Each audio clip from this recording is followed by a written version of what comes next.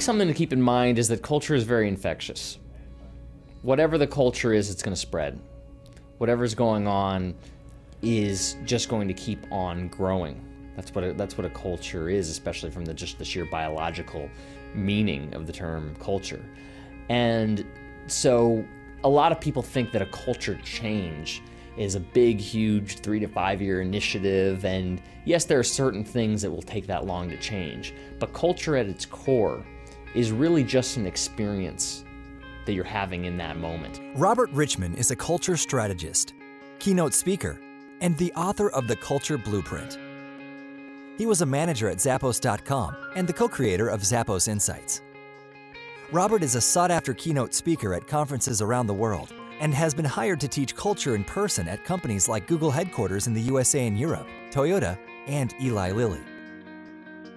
His new book, The Culture Blueprint, is a systematic guide to how a workplace can help people grow, inspire amazing service, and ultimately drive revenue through amazing culture. Because that's all the culture is relationships. So taking the time to ask certain questions that are in the book, The Culture Blueprint, a whole guide to asking questions such as, what makes for a great boss? How will I know that you're doing well? How do I know that you're okay to give me feedback or disagree with me? And these whole sets of questions for co-designing a relationship. And if you take that time to do it in advance, it will really impress anybody coming into the company because you're treating them like a human being that you're having a relationship with, rather than a subordinate that you give demands to and just tell them what to do. I need my team to be more excited. I need them to have all this energy. What do we know about business? It's all relationships, right?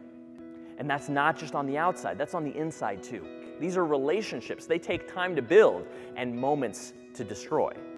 What a hacker does is look for the vulnerable point within the system. That point where if a small change is made, it can have a huge impact on the rest of the culture. The culture ultimately trumps everything because it's creating the way of being within the company. So you can say you want to do this or that with the strategy, but if the culture is not in alignment, then it'll never happen. So this is what happens when you create a culture of hackers. You get people who think for themselves. Because the thing is, if you use a best practice, what does that make you as an identity? A best practice user. But the difference between 20 million a year and completely struggling is the difference between distraction and focus.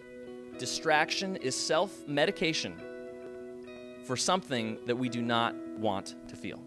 The experience trumps everything, because if you think of any time you went to a seminar or college or a class, there's very little information you really remember from it, but you remember how you felt during it. You remember how you felt and what you did after it. A hacker doesn't look for a best practice. A hacker looks for an opening in the system that can be played with, that can be experimented with. Because here's how belief works.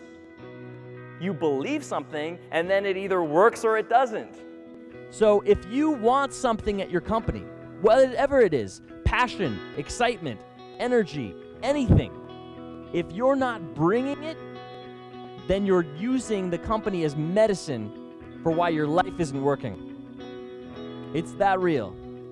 Anything you want, you have to give and will become more of it. If your commitment is to continue to be the best coaches in the world, then we're just getting started. Thank you.